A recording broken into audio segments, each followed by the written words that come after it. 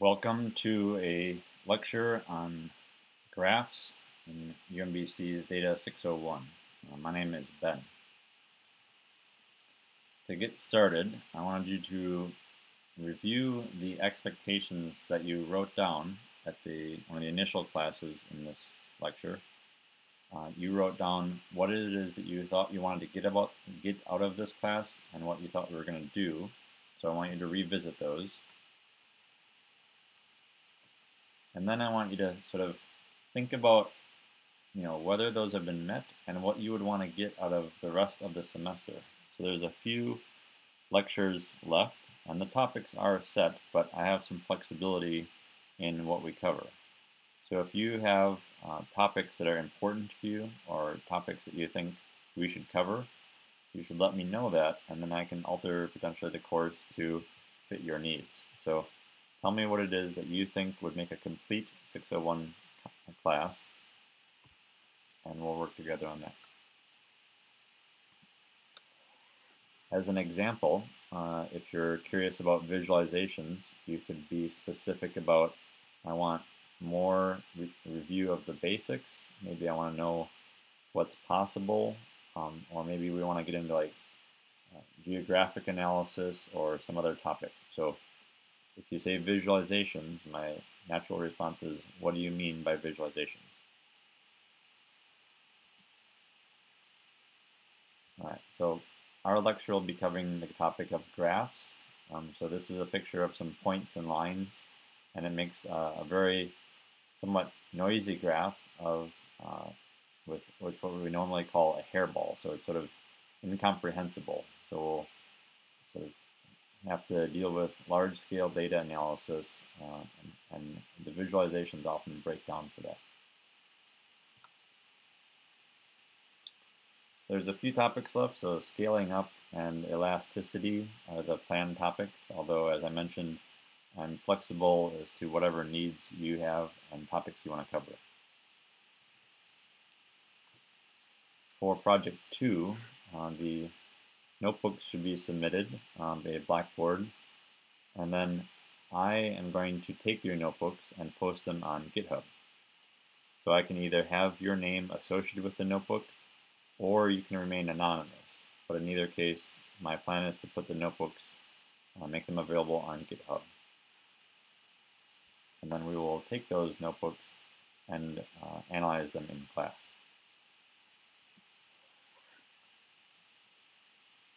So we've covered a few data structures like lists and tables, and so we'll be introducing a new data structure called a graph. So we'll want to know when would we want to use a graph and how do we visualize a graph, and then what do we do with a graph that's useful. So our first topic is, what is a graph in the first place? It's a very reasonable question because the word gets used in many different senses. In data science, there's a few that we care about. So as I mentioned, the word graph here is going to refer to a specific data structure. So to review the data structures we've already seen, we have things like lists, where the list contain strings or integers or even other lists or other data structures. And we have tuples, which are sort of items that are ordered and sort of consistent. And we have dictionaries and scalars and strings and tables. So those are sort of the main sort of structures we've seen so far. So starting with a table, we might have information like the relation between two different people. And that information may not only include the fact that there's a relation, but also maybe something like a duration. Right? So like these two people have known each other for a certain number of years. That's something that we could definitely see in a table, and we might eventually want to represent as a graph. So we can have more complicated relationships. So maybe there is a person who is related to a company that they are an employee of, and maybe there's a description of what that person does at the company, and so there's like relationships are a very common concept that we want to capture And tables are definitely one way of doing that, but they may not be as rich for querying. I'm going to sort of, with that motivation, describe sort of the abstract concept of a graph, and then we'll get into how we can use graphs to describe relationships. So on the left here, I've got a picture of what we'll call nodes and edges. So the edges are the things that are lines between these big circles, and the circles that are labeled with letters are our nodes. So that's nodes and edges is one way of describing it. Another sort of way of describing it is a vertex and a link. So like depending on which community you're in, whether it's like data science or statistics or social sciences or mathematics, you may hear different words to describe the same concept. But in the end, there's a picture that looks like this. That is what a graph is. So usually what we care about is a list of all the nodes. So here I've got the list of the labeled letters. And then the thing between the nodes, our relationships, are called edges. And so those might be like tuples in a list. So that's sort of like the common way of describing the content of a graph, but there's also a visualization that goes with that.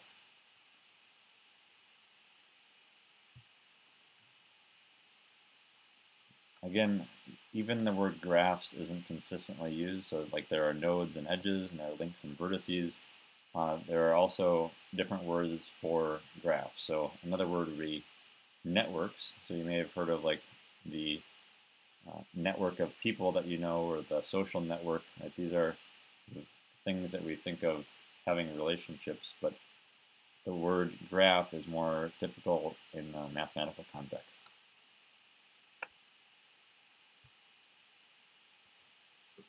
Okay, so typically we don't work with pictures. Usually we work with a data structure that is, it looks sort of like a table, but it's somewhat distinct.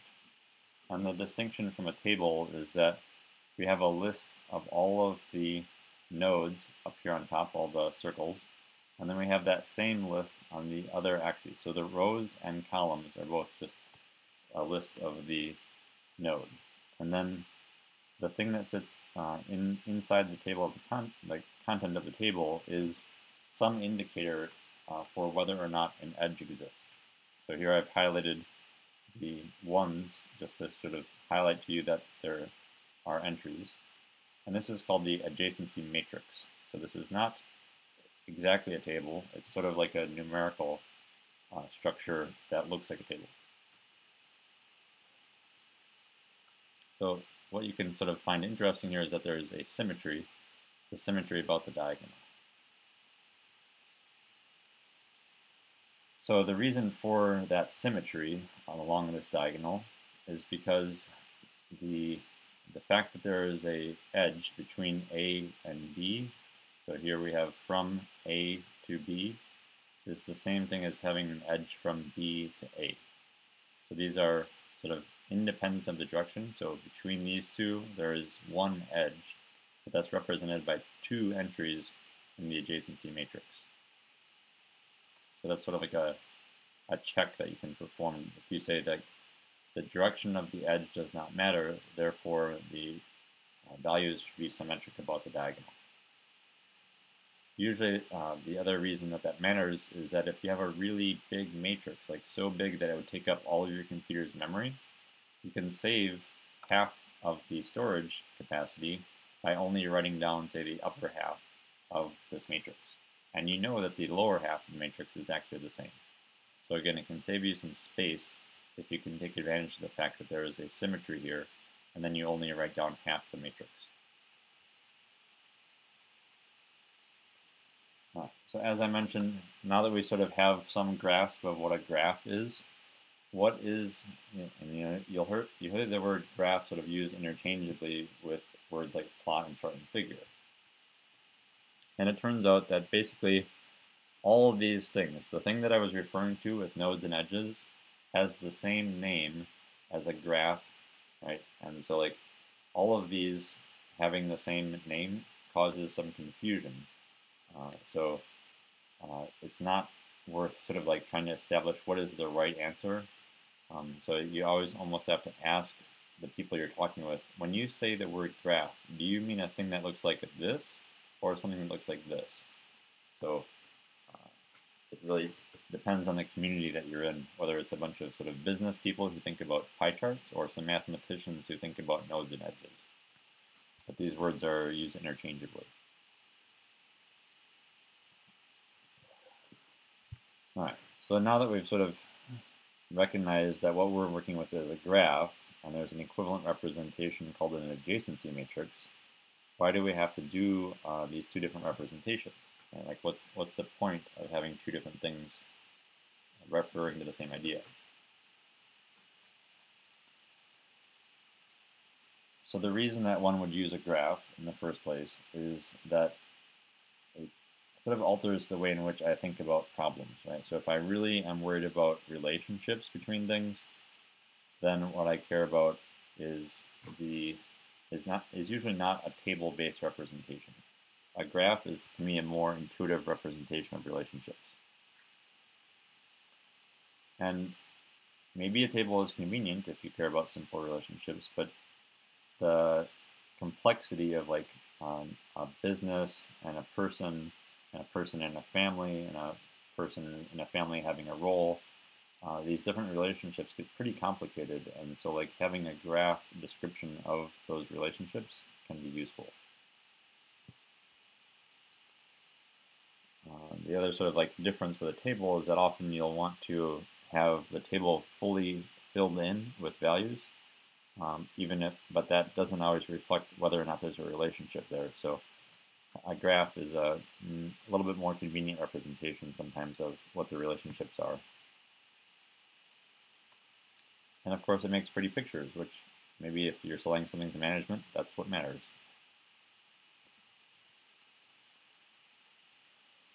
Right. So there is some problems, right? Like having a new data structure means you have to learn new things, and the visualization of a graph can sometimes be very messy. So even though it might be easier to think in terms of, the visualization may not add a lot of value.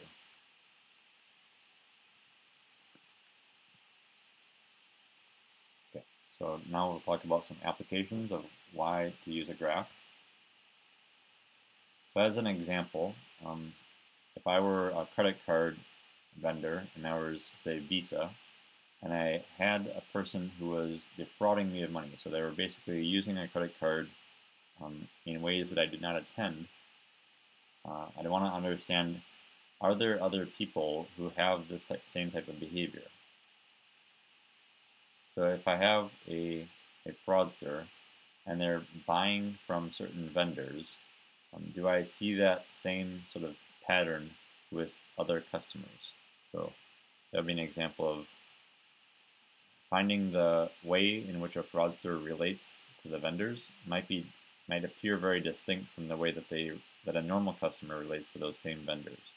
So they can identify unusual behavior.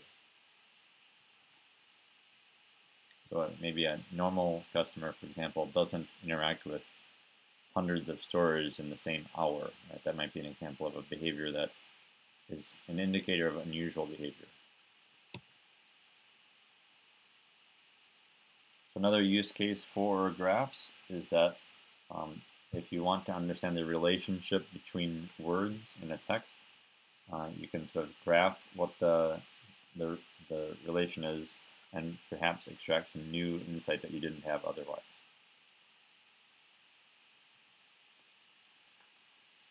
Probably the most common and widely spread use case for graphs is in social network analysis. So this is because humans typically care about other humans for various reasons, right? One is maybe to sell a product, maybe to sell advertising, to sell sort of indicators of your behavior. Right? And so like,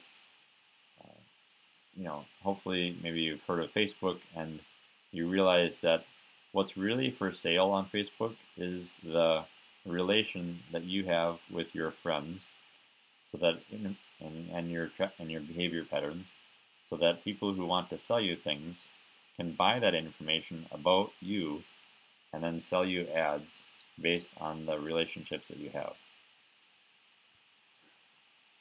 So it's relatively easy to sort of like look around the internet and find places that are selling consumer data, and then you start to realize, wait, I'm in that consumer data. They're selling my identity. So it's a little bit scary, but that's how advertising with computers seems to work out.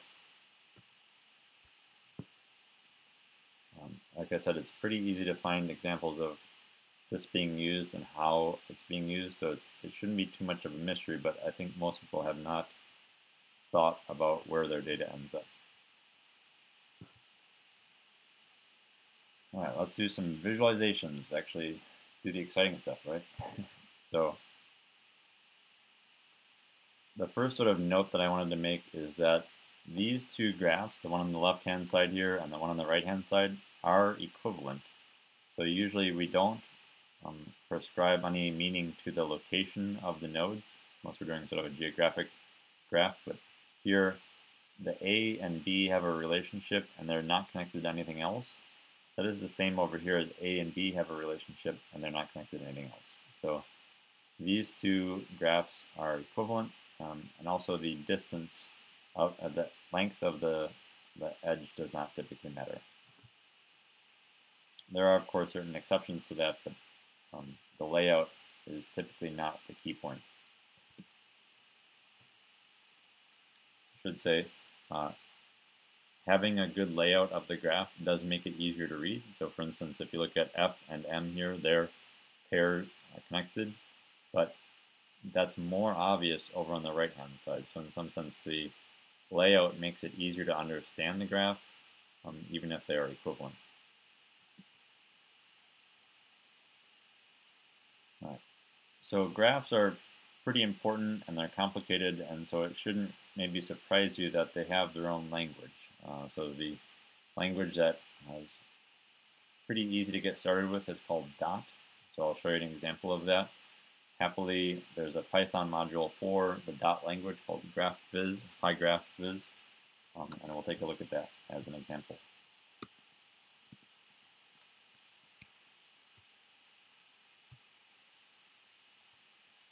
So I'm going to run PyGraphViz, and I'm going to install that into Python, and then I'm going to create a new graph. So once I've got the GraphViz, I'm going to import the graph module. So with that function, it takes an argument. I'll pass it the round table, and then I'm going to assign the output of that to a new variable named RTG.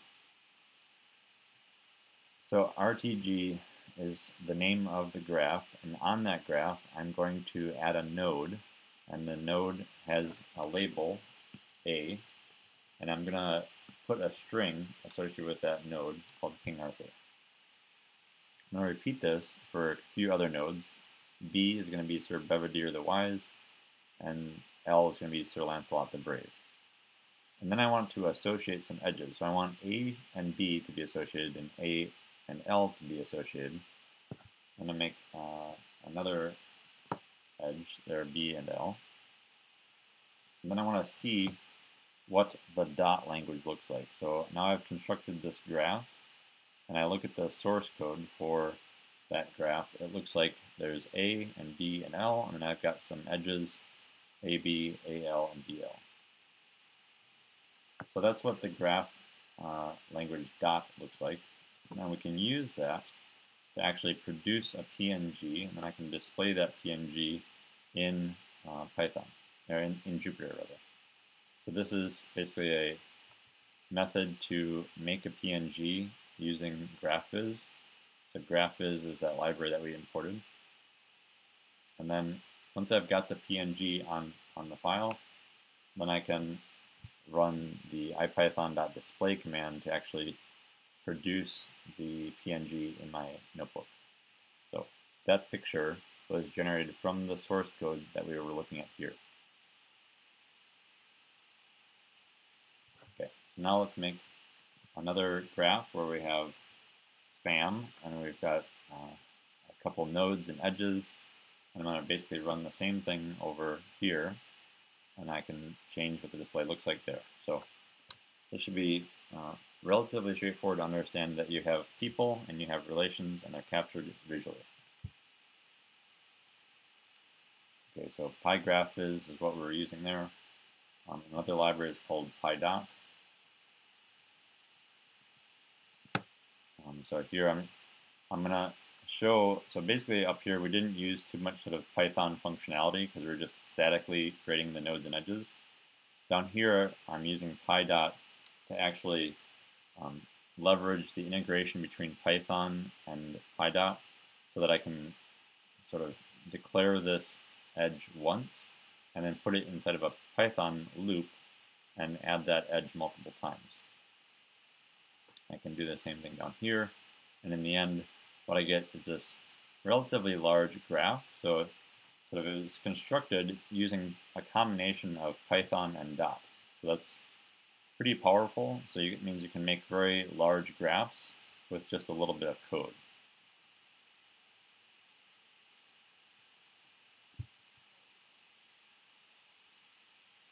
All right, let's go back to our notes.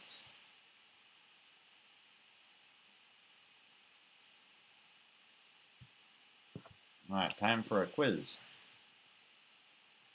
Okay, this quiz won't actually count towards your grade for the lecture, and there are a few quizzes in this lecture, but they're not graded. So the first question is, given this undirected graph, can you identify what the value is under this orange square? So I'll give you a moment to look at that. You can pause the video if you want. So let's work our way through how did we get the answer of 0. So we happen to remember that this is an undirected graph, and we recognize that everything along the diagonal is symmetric, and so it's because there is no edge between B and C, right? So the thing that connects B and C, there's nothing, so that's a 0 there. And because of the symmetry, we know that this should also be a 0. There's no connection between C and B, and there's no connection between C and B here. The other sort of cool thing to think about is that there is a non-zero entry here at the D to D because there's a self-connected sort of loopback connection there.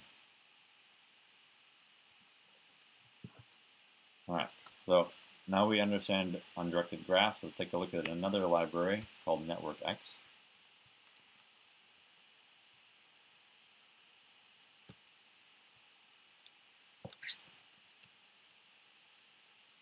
So I'm going to use Matplotlib and NetworkX. And as with GraphViz, we'll start with just creating a graph and then adding a node. And then we can add a list of nodes and add some edges between the nodes, and then we'll sort of plot what that looks like. So we added node 1, and then we added nodes 2 and nodes 3, and we added one edge between 1 and 2. So that's what we sort of see here is we have these labeled nodes. Notice we didn't have to specify what the labels were. They were just sort of automatically entered as integers, so that was useful. Given that matrix, given that that graph, we can create the adjacency matrix for that graph, and we have 3 nodes, and so therefore we have a 3 by 3 matrix, and there are edges from 1 to 2 and 2 to 1.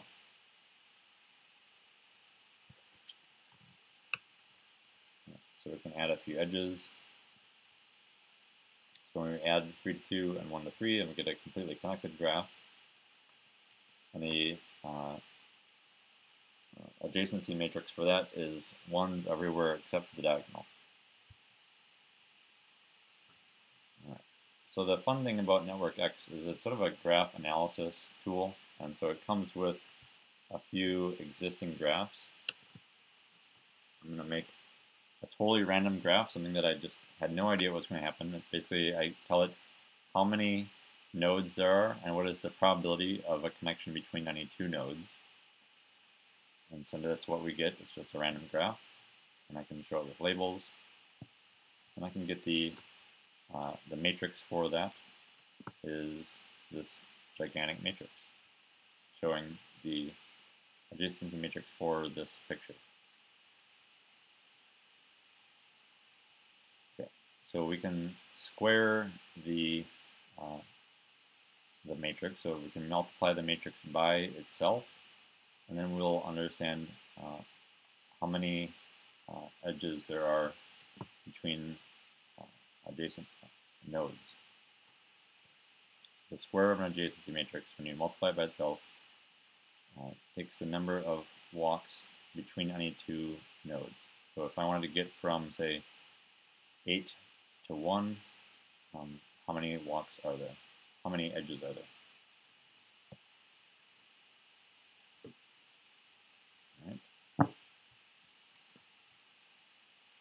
We can make an even larger graph, and this is now sort of starting to look like the first slide that we looked at in the lecture, where we have a hairball. It's almost unreadable, so that's pretty standard.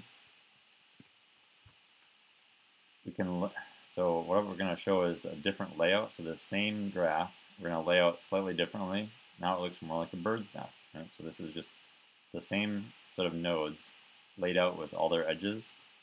Also still mostly unreadable here.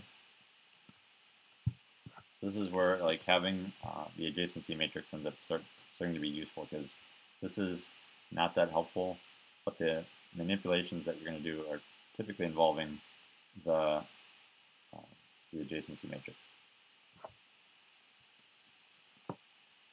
So another cool thing that we can do with Network X is we can ask, what are all the different path lengths between different pairs? And so if we looked at this giant graph and we wanted to ask how to get from 14 to 57, maybe they're directly connected, or maybe from 14 to 57 we have to go through some other node. And so if we ask what is the longest path between any two pairs, we can do a little bit of calculation to figure out what is the maximum path length. So we'll talk about Kevin Bacon when we get back to the slides. But just another little feature that you can do, you can pull up other graphs like a lollipop graph. So here's the sucker and here's the stick. Okay, so why do we care about path lengths in a graph? Let's go back here. This is basically a measure of relationships in a community. So if you haven't heard of the idea of 6 degrees of Kevin Bacon, it's this game where you can find your relationship between any two people through counting what the relationships that person has. So maybe I know a person at the gas station, and the person at the gas station knows someone at a grocery store, and the person at the grocery store knows a Hollywood producer, and the Hollywood producer knows Kevin Bacon. So like you should be able to get between any two people, typically within 6 different connections. So it's a measure of how well connected the society is.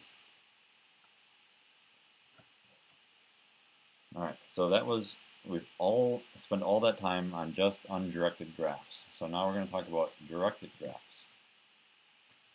It's a slight twist. The idea is basically that instead of the relation between A and B going in both directions, maybe it goes just in one direction. So here I see A going to B, and that is a directed graph. All right, so why would we care about a directed graph as compared to an undirected graph? Let's see some examples of where that becomes handy. Let's look at PyCall graph. We'll run this. So I have this function here in Python where I have, let's see, where do I start? I start with a cool function. So I start by calling this, and then within that a cool function, I'm calling print underscore me, so it's there. And then after I do some more work, I call the function nice. So there's a starting point. It goes here and then to these two functions. So there's this handy function called, handy library called PyCall graph, which I can wrap my functions with PyCallGraph. And then when I want to view what that looks like, I have this handy picture. So I have my main cell, which is sort of this big block of code here, calls a cool function, which calls these two functions. So that's sort of an interesting idea, right? We can see which functions depend on which other functions. And it's a directed graph because my main code cell calls a cool function, which calls these two. So it's not it is a directional graph. So where this becomes handy is typically when you show up at a new job, you'll be handed this giant code base it's a real mess of like functions calling other functions, and you'll be like, how do I know what's going on? And then you'll be able to use this handy dandy PyCallGraph to see what the relationships are between the functions within Python. So this is sort of a way of understanding what it is that your code is doing and where it is spending time. Right, so that was one example of a directed graph that you might use. Another sort of cool application, in my opinion, is using that GraphViz as a directed graph to analyze what's on your computer. So I'm going to use GraphViz and a library called glob. So glob is the ability to go off on your file system and figure out what all the files are. So I'm going to ask glob, what are the different files that I have in my directory? So it's going to give me back a list of the files and some folders. So these are all files, right? So networkx.ipynb. And then I have a folder called not used, and it has some files in it. And then I have another folder with some more files in it. So that's useful. Okay, I have a list of all the things on my computer, but it doesn't support hidden directories. So I went and I wrote a function that actually does look at all the hidden files and folders. So it's all the same things that we got back from glob, except now there's like a .ipynb checkpoints folder, which is normally hidden. So now it sees all the things. All right, so I want to take that information and I want to make it not some giant text output, but an actual graph. I want to visualize what that looks like. And so here I wrote a function that I'm going to get the current location and directory names and the file names in a list. And once I have that, I can make a graph out of it. So I'm going to show you what the graph looks like and then we'll come back. So just the point here is, remember, I wanted to declare my nodes and declare my edges. So in this case, nodes are going to be either files or folders, and then edge is going to be the relation between a folder and a file, right? A folder contains a file, so it will be an edge. So I'm just sort of showing that this is where we're going to build on top of is the same sort of idea, except instead of people, we'll have files and folders. All right, so again, I'm going to now combine that giant list of files and folders that I had up here with the ability to identify nodes and edges. So that's what this code block does. I'll come back to that. So we'll make a PNG out of that and then display what the PNG is. So our first problem is this is a really big picture. It has like all of these files and folders. Right, so if I go all the way over here, this is my top level directory, has some files in it here. And then let's see, one of these files here, this is now a folder, ipynb checkpoints, and that folder has some files in it. But this is almost unreadable. It's this giant graph that is hard to see. So what we can do is we can change the orientation of that graph. So instead of being a default top-down graph, I'll make it a left-right graph. So it's going to change the sort of layout.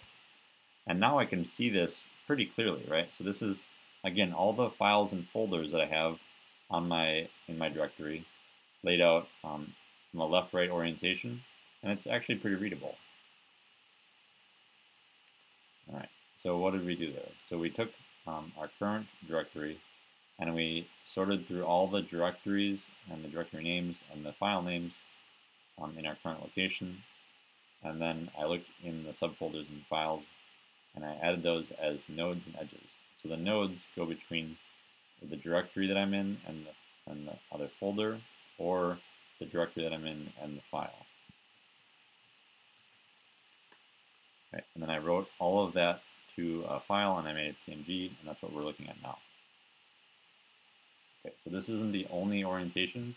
You can do other things that are slightly less useful in my opinion, like Circo. We'll look at what that layout looks like.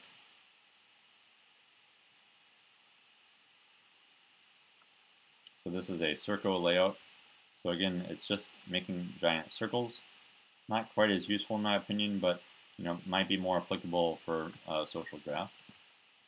And the last one that I'll look at is called Neato. So it doesn't quite adhere to the same sort of circles as strongly, but again, not quite as useful in this context, but other cases it can be. So in this specific case, playing around with these, the left-right orientation for this files and folders layout looks the most useful, but it really depends on the density of your graph and the relationships present.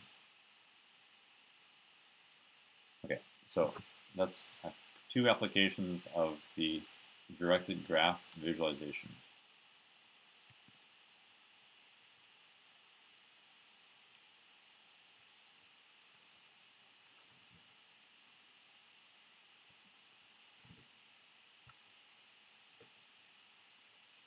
All right, so where you might more commonly see a graph is something like a search engine, and a search engine is basically doing the same thing I just showed with files and folders, except with links and hyperlinks in web pages.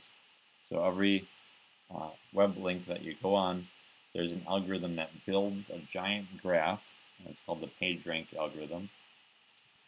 And that PageRank algorithm is asking, what are certain properties about the graph of links formed by the internet? So I wanted just to do a little sort of like side note here that if you're curious about like how to actually do that, there are a couple of websites available. So like scrapethissite.com, go to that for a moment. So you can actually scrape the pages on this website and look at all the links on it, and then build a graph of all the links from all the pages, and then you'd have a data structure that would be appropriate to run the PageRank algorithm on.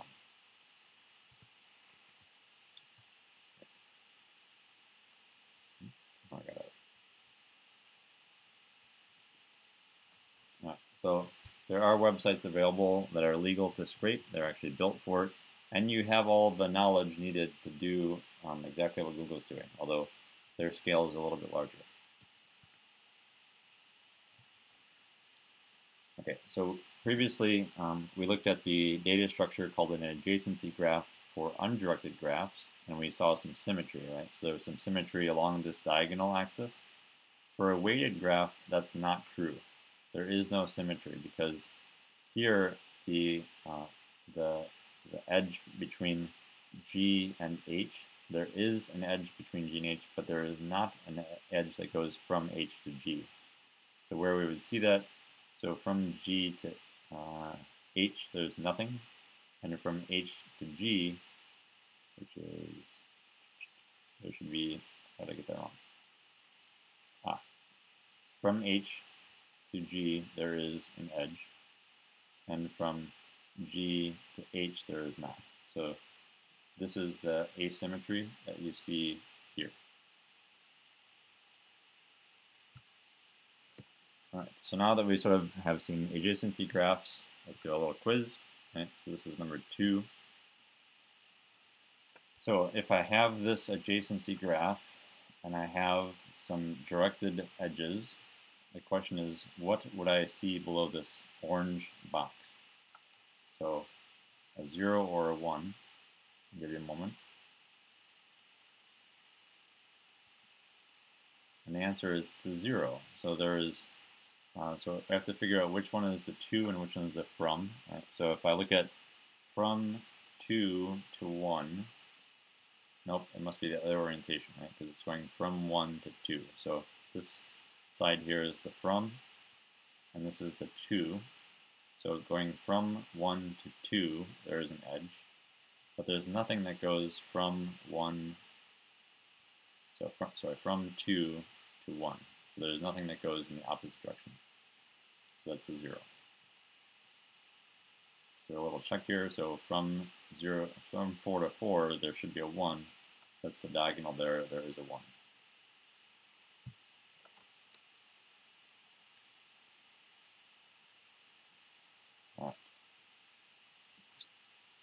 Same sort of question here. What is the value under the orange?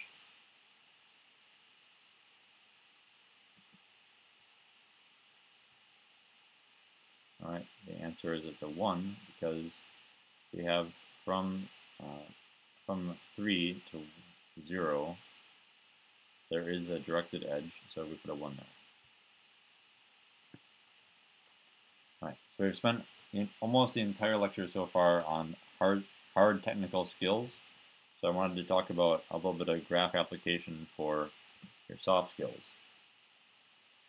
So when I am talking with peers, there's sort of like an openness because they're in the same situation you are. That might not apply to the case when you're talking to your boss. Your boss is a slightly different relation because they have more power and authority over you. They can tell you what to do, they can fire you, right? And so that power disparity, it means that it's not an undirected graph. It is definitely a directed graph. There's some asymmetry in the relationship. And so that can often be taken sort of in a negative light of like, oh, they have all this power over me, I'm fearful of what they could do, right? But it actually, it turns out it's also bad in the opposite direction, which is because of that power disparity, the leadership in your organization probably isn't getting the information they need. So as an example of that, if something was going wrong in the company, no one wants to deliver that bad news to the organization's management. And so that's actually a problem because how can management fix the problem if no one is delivering them the bad news? So this is a really significant problem for leadership. And because of that power disparity, the low-level people who actually know what's going on are unlikely to report any bad news to leadership, and the leaders can't actually make any changes. So at the same time, the leaders don't always want to be talking to the low-level workers because it then looks like micromanagement, so that's bad. Right. And so there's sort of like a routine interaction between leadership and employees, and it can sort of be harmful to both the people who are supposed to be making leadership decisions and the people who are trying to get their job done. So you may have heard of the idea of an elevator pitch. And the elevator pitch often goes sort of like getting an idea across quickly to your leadership. But in light of what I just told you, I think there's more value that you can do in an elevator pitch. And the elevator pitch is telling your leadership things that they didn't expect to hear. So often the truth of a situation might not be something that makes it up the chain of command. So like your boss has a boss and their boss has a boss, and getting information up this sequence of relationships can be very difficult. So when you're sort of in a context, or usually a short exposure to someone who's in an important position, you want to be able to tell them something that surprises them and that they find useful. So this is one thing that you want to think about in your position. If you ran into the CEO of your company, what would you tell them? Right? Would you tell them, hey, I'm having a great job, I really like this company? Like, that doesn't add any value per se. Nor does complaining, right? So like, I can't get this job done, I don't know what I'm doing. Like, that's probably not what they want to hear either. And so finding something that is both useful and unique, and something they may not have heard from other people, is a way that you can get noticed in a positive sense.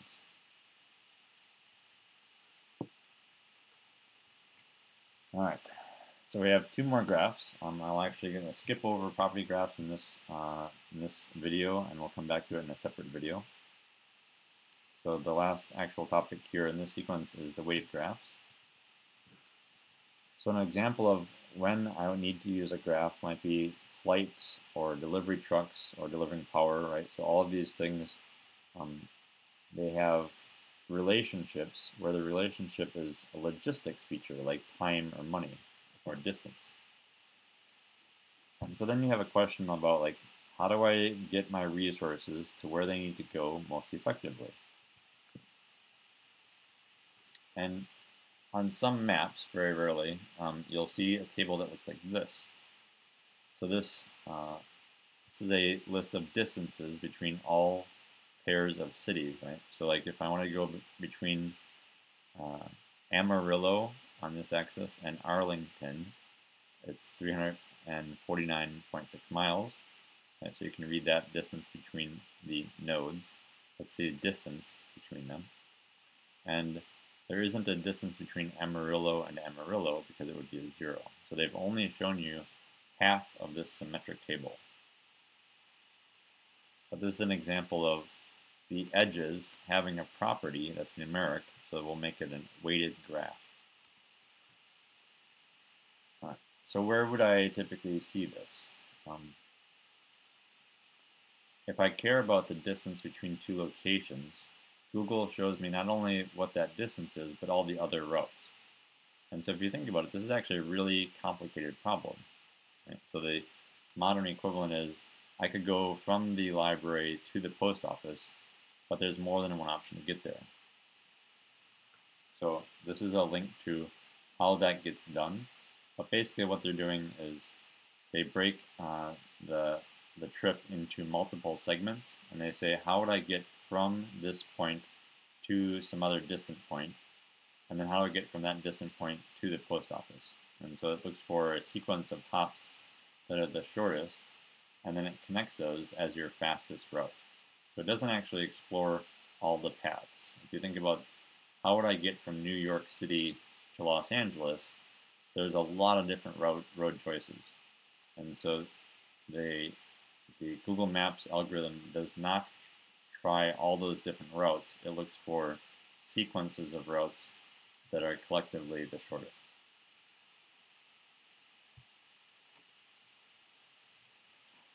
All right, as you might expect, you can have a weighted graph, and that shows up as an adjacency matrix where all of the edges are just numbers in the adjacency matrix. And there's symmetry here because this is undirected. To go a little crazier, you could have an undirected graph, or directed graph with weights, and there would be asymmetry there. So that's sort of the level of craziness we can get to. And where would you use that? Well, maybe you have a dating website. And the dating website shows both interest, so maybe one group of people are interested in another group of people, and you have maybe topics of interest that are in a relation. So like how strongly does this person want the other person and is interested in the same topic? That might be a weighted directed graph.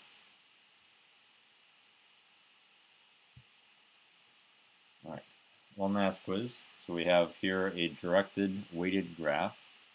And the question is, what is the value in the square beneath the orange rectangle?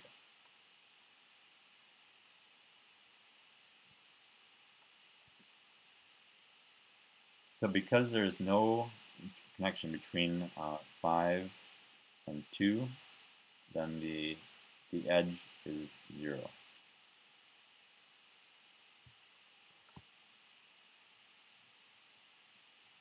So a few caveats that are pretty typical of any graph. If you have a graph where all the edges between all the nodes are connected, that's not a very useful graph typically. It's pretty noisy. And the visualization of graphs may not be useful, even though at small scale they're pretty and they're sort of helpful. Typically at the relevant scale of having any significant amount of data, the visualization becomes very messy. In addition to that, when you're making the graph, it can take a long time to make the visualization. So the visualization of a large graph may take you a long time, and it doesn't always add a lot of value.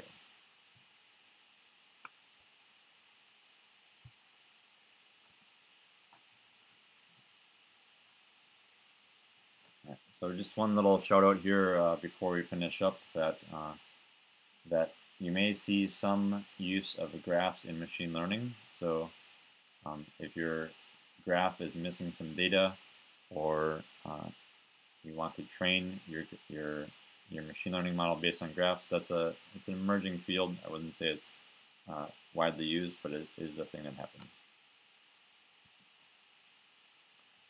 Okay, and then one last shout out for the idea of when you leave this class, you will have formed relationships in the class, and so I would argue it's useful to maintain those relationships after you leave the class, because this is probably the most diverse group of data scientists you'll be exposed to in your career outside of conferences and meetups.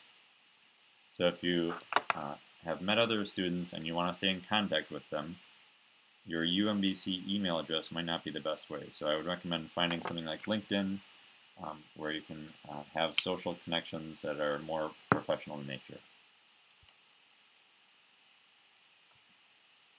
All right, the homework for this week. Before we get to that, I do want an email asking what it is that you already knew from this class, one thing that you did not know, and one thing that you wanted to know but wasn't described in this lecture. So send me an email with those. That's your task. And then there is a reading assignment right to this slide. The homework, though, is to look at your collection of notebooks used for Data 601. So you have a set of IPYNB files, and I think you should have at least 8 of those. And I want you to parse through that file and find code that starts with the word from or import. Those will be your import statements. And then what I want back is a notebook that includes a list of all the modules used in your notebooks.